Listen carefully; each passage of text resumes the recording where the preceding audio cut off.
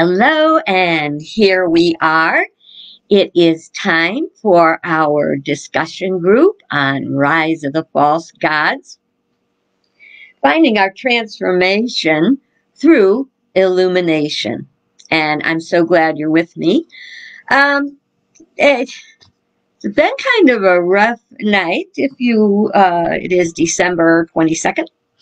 I don't know when you'll be seeing this, but as of this moment, December 22nd, there was just news on that was very disturbing about Trump pardoning 20, he pardoned 15 and commuted the sentences of 20 criminals. It is contrary to what the pardon power is used for, and it is very unsettling as he goes through some of the very insane moves as he leaves office. So it fits in very much with the creative process, which is what we're looking at tonight. And at the end of the class, I will go to that part. But for right now, I would actually like to ask that we begin this session with prayer, because I am weary of the gut punches we receive every day because of the out of line politics we are experiencing. How can we relate politics and spirituality?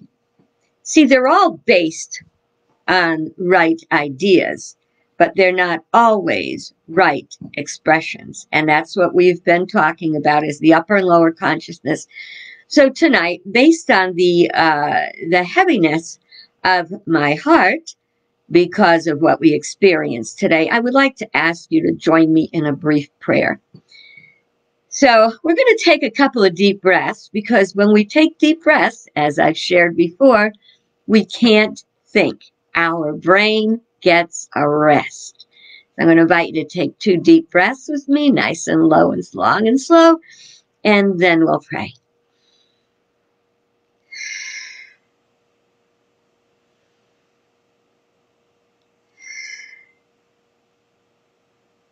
And so we pray. Whatever the day it is, December 22nd, now with me this moment, or any day through the days, through the years, we affirm that no matter what the outer appearances are, God is at work. That God's will for us is good and only good. And God's will is being done now. And let us commit in this moment to living in accordance with spiritual principle, to stand firm on our beliefs. Over and over, we're reminded in Scripture of the importance of standing strong and firm and aligned with God, with all that is good. And we do that now. And we lift up our minds, we lift up our hearts, and we affirm that in truth there is only one presence and one power in the universe, in our lives, and yes, dear God, in the government, which is sorting out its stuff so it can come to a higher place. And we affirm this in the name and the nature of Christ. And so it is. Amen. Thank you for praying with me. You know, sometimes we just need others to pray with us and get us through difficult times. Till she realized what we're doing, and she said, "Hey, Nana, here I am. I'm going to tilt that a little bit because we were out of line there." And we are ready. We're starting today. Remember, I welcome comments and questions. Also, that I may not see your questions, but I would answer them later. And you can go to YouTube and get all of the previous videos there. I'm a little behind because I've run into some snags in posting them. It's like putting a puzzle together. I got out of whack and I got to get back in, but I'm doing it. And I expect to be maybe done tonight. So, all righty. Well, we are beginning where we left off yesterday. And the last thing we had said is that we were driving to work and someone cuts in front of us and asking ourselves, how do we handle it? Did you have a chance to look today at how you handle those instances, those moments of perhaps anger or judgment or rage, and the importance of taking that breath, breathing, getting recentered, and reminding yourself, God is in charge. No matter what, this is happening for higher good.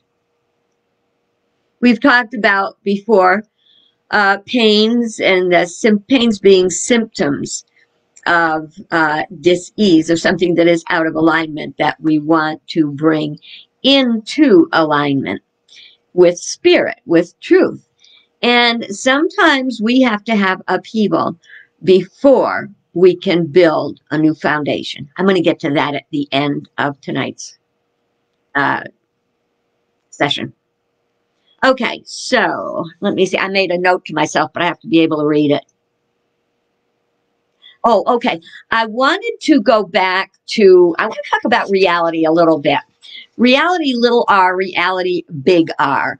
Reality big R is that which absolutely is. Reality little r is that which appears and can be changed. It's a part of our day-to-day thinking and feeling process that we move through. And there's a lot of people that are saying that the United States is not really that much different from other countries in, COVID, that we are not all that much worse than the others. Well, I follow the statistics, not because I've got a sense of dread or fear, but because I am grounded in finding those numbers going down. I look to see them go down. I'm looking for the success, just like I think it was Nehemiah that was praying for the cloud, and then there was a cloud the size of a fist, of a man's fist, and he prayed and prayed for rain, and then he got rain. So let us keep praying for the riddance of COVID, and we can help. Whether some people believe it or not, we can help. And we have to know that God's in charge and working with us despite anyone who isn't. But I wanted to, this was like from 2 or 3 days ago, I made these notes and didn't get to bring them to you. But I want to compare the United States, our COVID statistics, with those from India. At this point in time, the United States had 18 million cases of COVID. India had 10 million. So we are 8 million cases ahead of India. We have had 321,000 deaths. India has had 145,000 deaths. Okay? Now, here's where it gets really eye-opening. The population of the United States is 331,907,437 people. Give or take a few thousand as they are coming and going all day, every day. On the other hand, the population of India is 1,386,308,397. The cases began to show up in both countries at a relatively similar time. What I'm trying to share here is that it is our freedom without responsibility that has led to us being the infamous world leader in COVID disaster, COVID tragedy, with a government where its leadership still denies, fights masks, and calls it hoaxes. And so that's just one of the things. See, that's the ultimate thing about not wanting to get real, not wanting to align with truth. Okay? So, okay, I'm going to hop off of that bandwagon right now. So, and Tishy wants me to go to bed, but I'm not going. All right. So we're talking about changing our habits. This is why I'm reading from page 138. This is why it's very important to develop a practice of daily prayer, taking time to bring your mind to a higher state of being. It's difficult at first, but it becomes easier and more enjoyable. And you will find peace that you're not going to find if you remain on the lower consciousness being chewed up around and around. Okay. A lot of times I have had 4 children, 3 pregnancies, so one of them was twins. And most of the time, I really did not prepare for childbirth. Oh, I got the bottles and all that kind of stuff that you need, to have a baby. I don't know, the clothes, the cribs, all the paraphernalia. But as far as the preparation for the birth, I did little. Back in those days, it was just the barely beginning of the Lamaze method, and having your husband in the delivery room was not done. Now, shoot, just about anybody can come in. Well, not during COVID, but the thing is, we were not prepared for some very, very hard work. And I think because we weren't prepared, it was more difficult. When we do our spiritual work, we practice spiritual principles, praying, working with our mind, and disciplining ourselves and our thoughts to drag us out when we are caught short in fear, in stress, in temptation, whatever. The spiritual practice, and it's not, I know in the beginning it seems like I got so many things to do. I haven't got time to do this sit down and pray thing. I mean, I got, people to see, things to do, places to go. Well, no more places to go right now, and no people to see. So you got time for your prayer and meditation. It can be squeaked out anywhere. You can take as much time. But this is critical to the creative process, because the creative process happens in mind. It's through our mind consciously connecting with divine mind, the source of all ideas, and then manifesting those ideas, which we are going to manifest one way or the other, for better or worse, based on our current state of consciousness. We want to be in our right mind, right? I do. Okay. So prayer and meditation is kind of like going to the spiritual gym. Except in the beginning, when you go to the gym and you hurt and you gripe and you moan, and then later it gets to be good and you feel really good and you want to push yourself harder. Only with prayer and meditation, you want to relax and release more. What a wonderful balance. That's why I stay as committed to my morning jazzercise workout as I do my morning prayer time. And sometimes I've got to kind of like really, really focus so I can make sure I don't leave anything out. I want to be healthy physically, mentally, emotionally, spiritually, psychologically, and it all works together for good. On the collective level, this is very difficult because it's like trying to we're in this consciousness that we live in, which is filled with news and human-based action, temptation, sensuality, error thought, and it's really how do we shift a whole consciousness? Well, we have to remember we're not in it alone. So on the one hand, we can't do it all, but on the other hand, we can and are responsible for doing that which is ours to do. And it can start with prayer and meditation for guidance, and then doing as you are guided. Okay. So it's difficult on the collective level because many people hold a common error thought. For example, in a magic show, the audience, which in that case would be the collective, may believe an elephant just disappeared.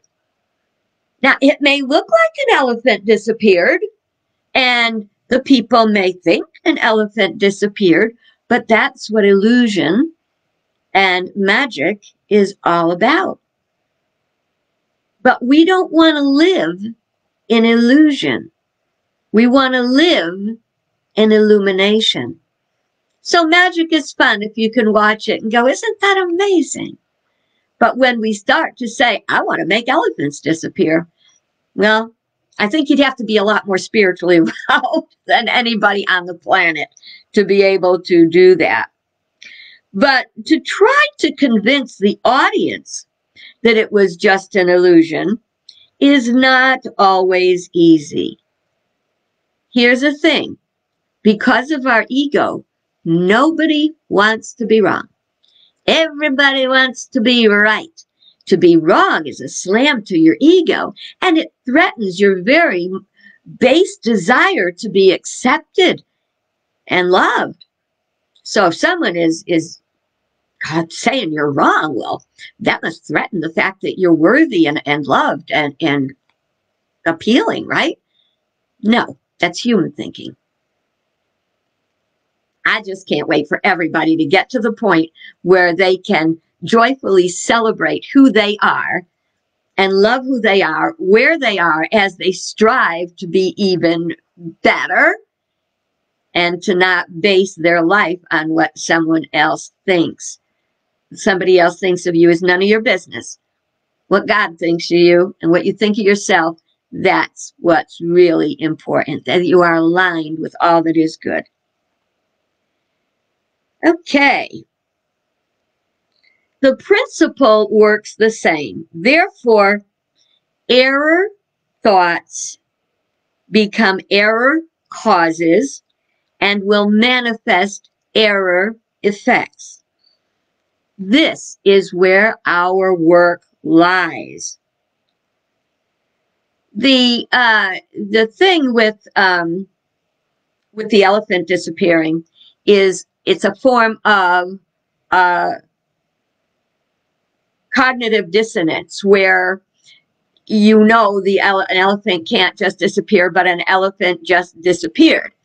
And rather than try to figure out how they made that elephant disappear or where it is now is harder than just saying, "Oop, they made the elephant disappear."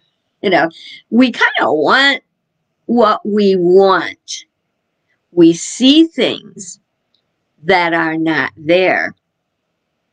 I had a friend who was convinced that just about any man that drew breath wanted her. And she would say that sometimes. She would say, "See that guy over there? Yeah, he wants me." Listen, not everybody in the world wants you, okay? That's a little bit more on the ego side than the self-love. It's more to narcissism than self-love. Anyway,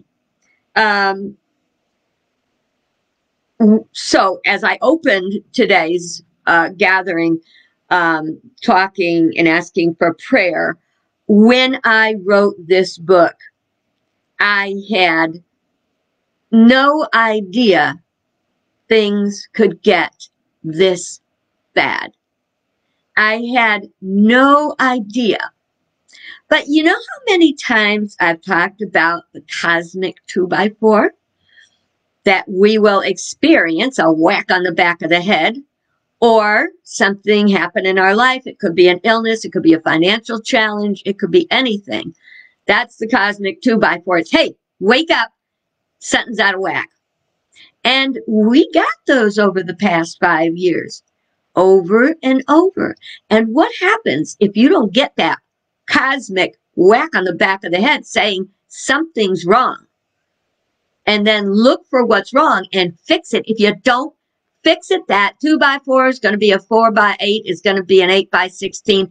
It's going to get bigger and bigger. And over this time, nothing has been done. Band-aids have been put on a bullet wound.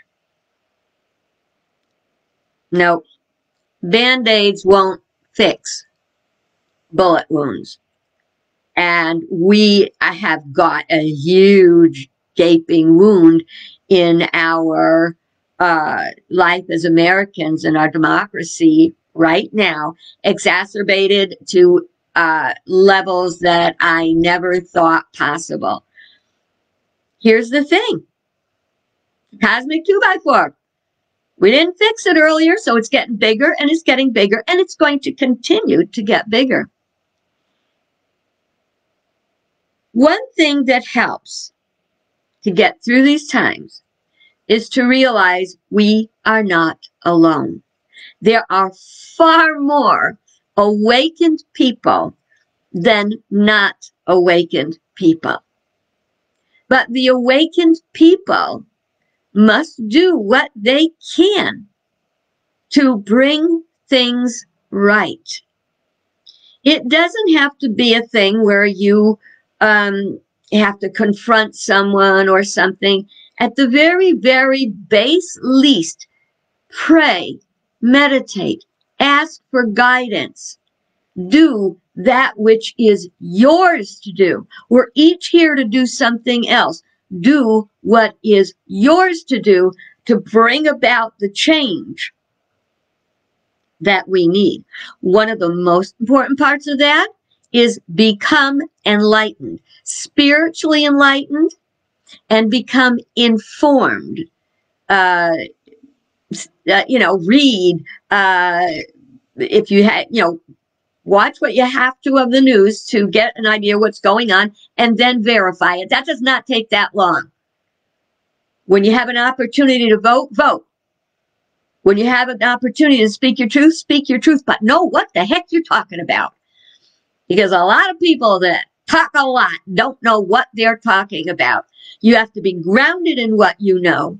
You have to trust God completely for right outcomes and move forward accordingly.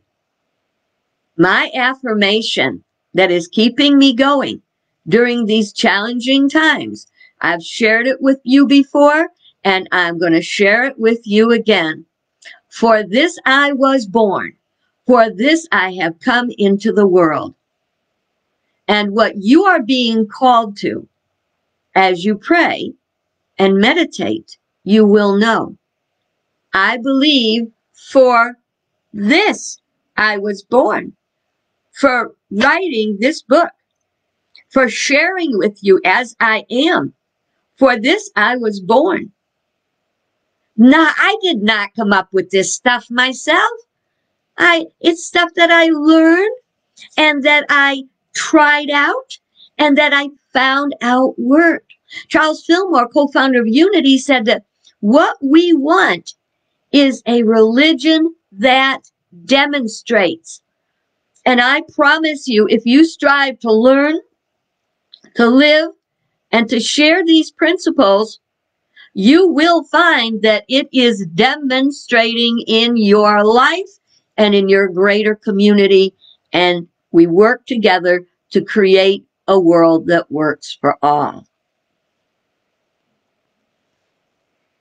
Okay. A dark sky lights up with billions of stars. Did you see the big conjunction last night, the Christmas star? Oh, aren't people hanging on that for hope of the coming? Now, a lot of people are waiting for Jesus to appear in the clouds. But I keep reminding myself and others. Jesus said, follow me. He said, these things I do, and even greater things shall you do. If you believe. And we have to build sometimes a bigger believing. It's okay. We get grounded. Back to the sky with the billions of stars. It's even greater. The collective mind. Likewise, the collective mind shines with the spiritual light of kindred spirits who also aspire to co-creating a world of all good. It's even greater than that, since all is one with the mind of God. We start by cultivating a circle of positive, enlightened friends. If we want to experience positive outcomes, if you want to experience positive outcomes, establish a circle of positive friends. You don't want to be fighting and arguing with people who don't see things the way you do. When you can have a civil and peaceful conversation, fine. If you can't, don't go there. Remember the story about the Native American grandfather who talked to his grandson about there's two wolves fighting at your door. They're fighting inside of you. One is for good and one is for evil. And the grandson said, which one will win? And the grandfather said, the one you feed. I'm not feeding those wolves. I'm sorry. I have to focus on what feeds my spirit and the connection I have to like-minded others. We don't be cruel and shun and shut out others. Oh, we may block them on Facebook if we find that they're spreading toxic, what do you call those, conspiracy theories. We shut that down. And we keep moving forward. And we stay strong, reminding ourselves, for this I was born. For this I have come into the world. I'm going to be a healer. I'm going to help people to expand their mind. And for me, I want to help people transform their lives through illumination, through spiritual understanding of principles that are beyond what we see in our day-to-day lives. We can do it. And as we get friends, remember when we were talking about the idea, nucleating energy, drawing like-minded energy to it? Yes, that's what it's about. As you speak your truth in a conversation, someone else hears and they're drawn, and someone else is drawn, and someone else is drawn. If you post a positive meme on your Facebook thing and someone sees it and comments, slowly you gather, you nucleate groups of people, and there's groups of people nucleating everywhere. And we have to enlighten enough in our own hearts and souls, illuminate and get our mind and our heart aligned with spiritual principle and right ways of living and being and truth and justice, and living that despite whatever is going on around you. Stay committed to that and to each other. And as we shed our light, as others get into greater pain and loss, they will seek out our light. And you know when someone comes to you and asks you a question, that God has sent them. I got a very unexpected text this afternoon from someone who I was in my life decades ago asking for prayer. I didn't even know that person ever I even crossed their mind. but they needed prayer, and boy, was I there to pray with them. That's the way it's going to be. But you got to stay strong and grounded, and you got to keep learning and living and sharing the principles so you will be ready. Go to that spiritual gym. The gym's a pleasant place to be. You know, like a lot of gyms have little juice bars. My gym, my spiritual gym, my prayer place where I pray is like spiritual coffee bar. Have my daily cup of coffee and a nice coffee clutch with God and my inner self and Jesus and anyone else who shows up. Okay. All right. There was a song in the Catholic Church. What I can't remember. I think it was "The Mass is Over," and in it says something along the lines of that God, the light, must increase, and I, my smaller self, my personal self, personality, must decrease. And within each one of us, the light must increase. That's how we get enlightened and help to enlighten others. The light is shared. You know, in those candlelight services, when one candle lights another candle, right? That's how we enlighten the world, one at a time. Oh, I'm running over. I'm sorry. I'm going to try to hurry through it. Okay. We can expect we may not get the immediate result we want. We didn't get in this mess overnight, whatever the mess is, whether it's your financial mess, your marriage, your relationship with your children, your family, your boss, your work, whatever. Didn't happen overnight. It's not going to be done overnight. Now, Paul did say, you shall be changed in the twinkling of an eye. But once you're changed, you're awakened. Then you have to work on being enlightened. Okay. We can't let the fact that what we are wanting to happen hasn't happened yet dissuade us in any way from our path. If we do that, we're going to set off a negative creative process. Let it go. It helps to try to always speak our truth with love and not blame or fault. This is all about principle. It's not personal. The minute we make it personal, we are in trouble. Even if we unfriend or block someone, I think I said it the other day, I had to unfriend and block a friend of mine that I knew from 5th grade, elementary school. I don't know how long we knew each other. It seemed like forever. But I had to let it go because it went down a very bad road, and I did not want to participate in that. I did not choose to have that come into my consciousness. I chose not to feed that wolf, and I very lovingly let go.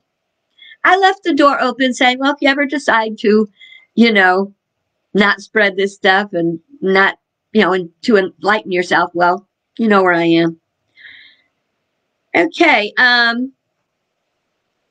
We want to uplift the collective consciousness to establish relationships with real or perceived adversaries. A lot of our adversaries are perceived. We think we know what they're thinking, or we think we put words in their mouths and thoughts in their mind and misinterpret what they say. In truth, we are more alike than not. So whether your adversary is a boss or, let's not talk politics for 5 minutes. Let's talk day-to-day life. There's just someone that tap dances on your last nerve. You don't have to become buddies with them. You be polite. You understand. Leave the door open and let God do the rest. We may find that as we get to know this person that was our adversary, that we can share our way of thinking safely. And we may find we think, more alike than we originally thought. There is a possibility the adverse energy between ourselves or a group is such that it's not healthy to be around them. In that case, we release them with love. Okay, and now Now I want to talk about a little bit about what happened today with the all the people that had gone through court, had been accused. The pardon process was abused. It's supposed to be like looked at by the Department of Justice, all these things, but our Department of Justice is currently crippled. So we have to, first of all, stand on truth and know that God is going to bring this about right. We have to hold right thoughts and think, do right actions, pray and meditate, stay grounded. Don't let the evil behaviors get to you, because God is greater. So we ask ourselves, I think sometimes, and I hope you don't take this wrong, but if I can't talk to you straight, then I can't talk to you. So I'm talking to you straight. Let's say, and nobody is saying this, okay? So I am alone in saying this. Let's say the worst happened and somehow things got overturned. Well, what would happen is, when you build your house, on a foundation of sand, we've talked about it, it cannot stand because there is no strength in the foundation. If you try to run a government full of criminals, bad things are going to happen. It's going to be uncomfortable for everybody, but it might shake a few people who are sitting on the fence to decide they better stand up and act on something. But we have to act in new ways. We have to behave in new ways. But the bottom line is, anything that is built on a foundation of sand, a castle of cards on a foundation of sand, it's not going to take much to make it come down. And the fall will be great. And we can either be a part of the problem or a part of the solution. I choose to be part of the solution. Now, I never would have had this conversation with you 5 years ago, because I really, truly thought that we couldn't possibly get into this kind of a spot. Now, that doesn't challenge my faith or my relationship with God. It actually proves the principle that the thoughts we hold in mind manifest after their kind. That if we are not enlightened and engaged in our government, excuse me, it'll run off the rails. It's what happens. It'll come back. I don't know how long it'll take. How long will it take? It'll take as long as it takes for people to wake up, live the principles, understand that we are all one. We are interdependent. We are mutually accountable and collectively responsible. And that's how we will make the change. So don't let those fears get to you. Let's, first of all, engage our faith in knowing that there is one presence and one power in the universe and in our lives, God, the good, omnipotent. Know that we find transformation through enlightenment and illumination. So please continue to study with me as we go through the book, and to pray and meditate and find other sources of spiritual upliftment and enlightenment. Participate as you can in your government, because we're all in this together. I hope I didn't scare the pants off you. If I did, put them back on, pull up your big boy, big girl pants, and let's move into a positive future. It doesn't matter if Trump decides to veto that bill, the stimulus, the relief bill. If he decides that he's going to veto it, then he can't stop us from giving to each other. That's the way our body works. If one part's hurting, the rest of the body, through the nervous system, sends help to that part that's hurting to help it heal. We can be healed. We will be healed through spiritual principle. It's principle, not personal. It's metaphysics. It's not magic. God bless you. I hope I see you tomorrow night. Bye.